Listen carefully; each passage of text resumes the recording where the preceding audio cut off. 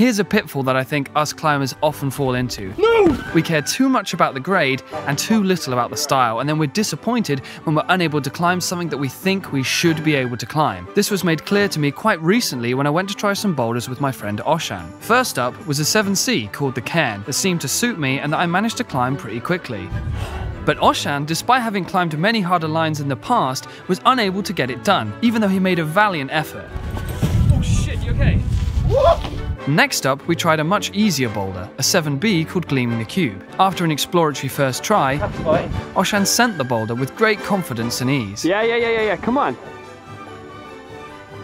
I then pulled on thinking I probably had a good chance of flashing it, only to be repeatedly spat off the rock again and again for the next hour until we had to go. This reminded me that we all have our own strengths and weaknesses, and it's important to make peace with that and find ways to enjoy climbing even if we don't send. And that should help us climb harder in the long run.